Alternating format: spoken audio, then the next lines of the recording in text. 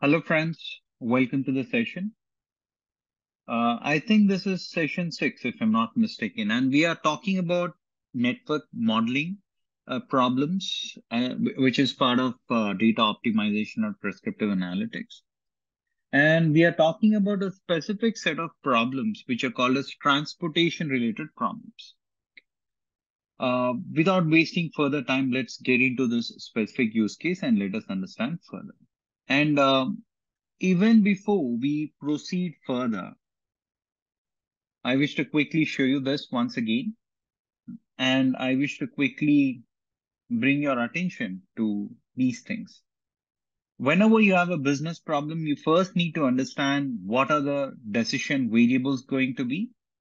You need to understand what will be the objective function, and you need to understand the constraints. We are talking about network models within which we are talking about transportation problems, and there are a bunch of other problems. Let's see how many we can, positively discuss.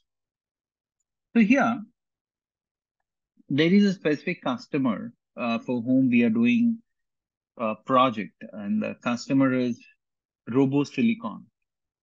Robo Silicon is a company which manufactures sand. Okay, and they have a lot of crushing plants in which they crush the rocks, and from that, ultimately, you get sand. They have three units: Gear 1, Gear 2, L1. These are three different locations. And they have a lot of amazing customers, and a few of the notable customers, I've mentioned here: Raja Pushpa, Lansam, My Home, Ramki. It's an Indian-based company which is doing extremely well. Okay. And here we have the total demand. How many tons of sand each of the, customers need, each of the construction sites need? I think there shouldn't be any number here. Okay. And then this is the price. Okay. This is the cost in tens of millions of rupees. Unit cost means for transporting each ton of sand from this source to this destination would cost you so much. Okay. And supply from these three plants happens to be 50 tons, 60 tons, and 50 tons. When you sum it up, you get a cost of 160 tons of sand would be needed. This is a supply that you have. However, when you look at the demand is approximately 210. So in this scenario, total demand is greater than total supply. So it is not a balanced problem. If it is not a balanced problem, you'll have to balance it out. And how would you balance it out? By adding a dummy source. Okay, and 210 minus 160 will be 50. So that would be our dummy source. Okay, so this is the kind of data that we have. Okay. And now, when it comes to demand, there are two things here which one needs to understand. We have one which is called as the minimum demand. Another is the expected demand. Okay, there are two things. Let me write down both of those. So I've quickly tried to make the modifications. We have the minimum demand and we have the requested demand. Okay. Raja Pushpa expects minimum 30 tons, but the maximum that they need or the requested is 50. In that way, you have the details provided. Here, minimum and the expected demand is the same. Here, minimum is 0, expected is 30, minimum is 10, max is 60. Okay. Usually maximum is what people usually consider. Since the total demand is not equal to total supply, you're adding a dummy supply. And do you know what? It's not your regular dummy variable creation wherein you just put all zeros. It doesn't work that way. So what is it that you're expected to do? You're expected to do a slightly different job out here. And that is, let's take example of Ramki. Ramki needs minimum 10. So minimum should absolutely come from the actual supply points. But this is a fictitious supply point. Okay, which one? This dummy is a fictitious supply point, right? If you don't want this dummy to supply, uh, any, sand here, because we need minimum 10, maximum needed is 60. Given this context, minimum 10 has to come from the real sources and remaining 50 can come from fictitious source. So you need to put a price here. If you put a price of, say, very minimal price, then the remaining 50, because 10 should come from the main source, the real source, and the remaining 50 can come from this dummy variable, a fictitious source. Here also, you can put a 0 because you don't really want anything from real source. 0 is the minimum expected. The 30, which is maximum expected, can come from dummy. That's fine because anyways, you're not bothered about that. Whereas when you look at Lansum, 70 units should come from real source only. And maximum expected is also 70. So minimum is 70. That has to come from real source only. So for dummy, if you say that the price of transporting is extremely high, then people will really not, your algorithm will really not consider the fictitious data, fictitious source to supply the sand. And when you look at Raja Pushpa, which is another customer, 30 should come from real source. And another 20, because, 50 is the maximum that is expected. Another 20 can come from fictitious source. So you put a lower price here. Okay, so here what you can actually do is for Raja Pushpa, you can divide this as real component and extra component that you need. Minimum expected and the extra expected. Because remaining things are pretty clear.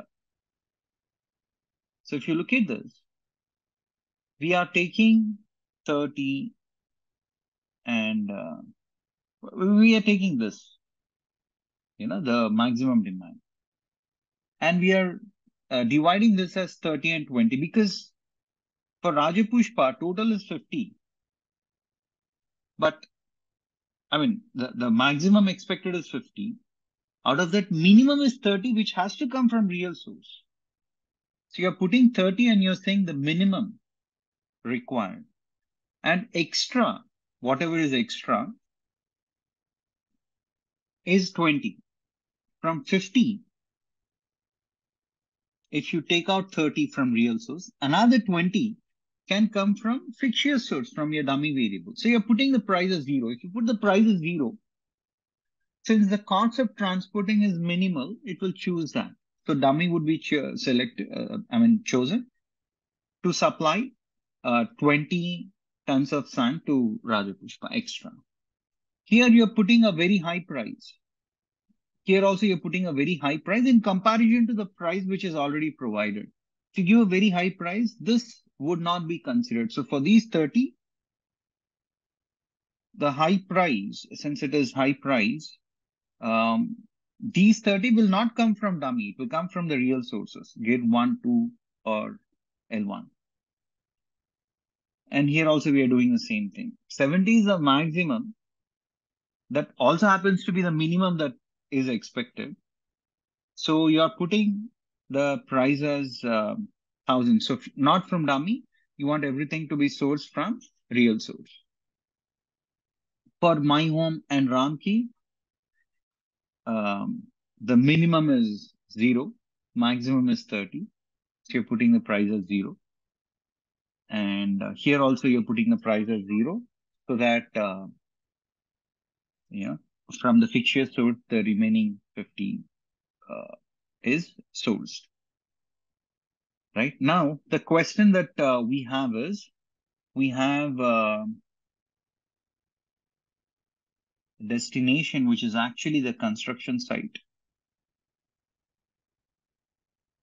I would convert this as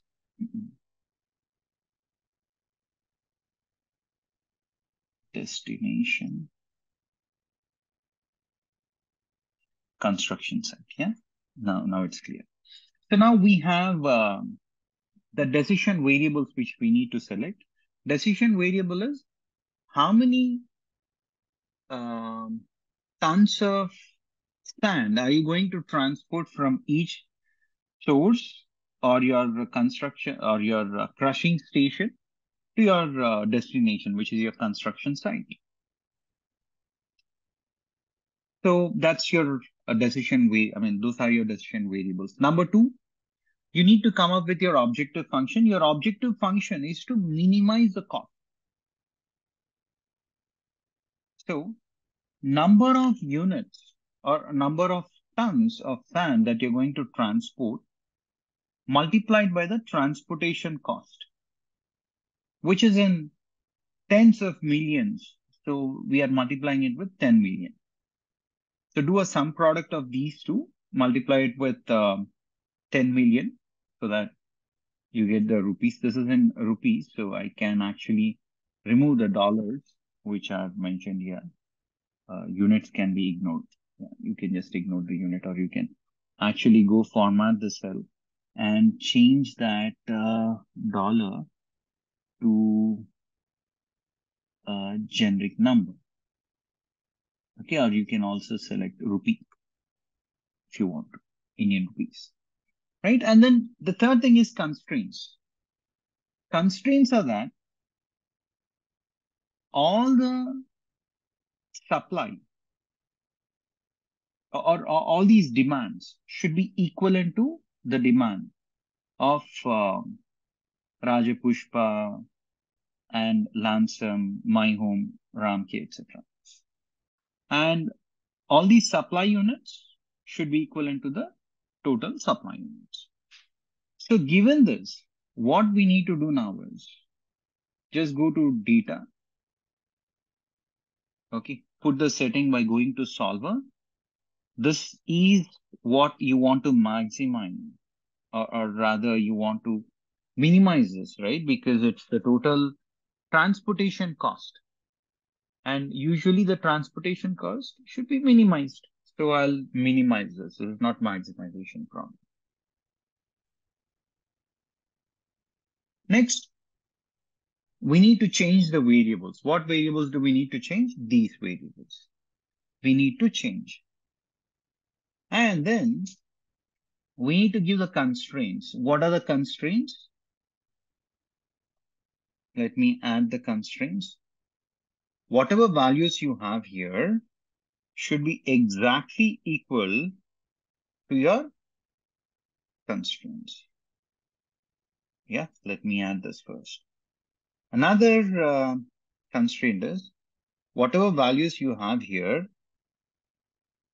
should be equivalent to these values. Let me click on it. Okay. Then non-negative, you can, whatever are the unconstrained variables, you can make them non-negative, meaning number of units, number of tons of sand you want to transport from each of your crushing stations to the construction sites cannot be negative. It can be 0. And now when you click on solve, click on OK, you get to see this. So this is how you need to transport the sand from your construction sites, from your crushing sites to your construction sites. And this is the overall cost that you're going to incur. Thank you so much. Hope you have enjoyed this. With this, I'm going to stop. And we are certainly going to connect again later and we will discuss about further business problems. Thank you all. Take care.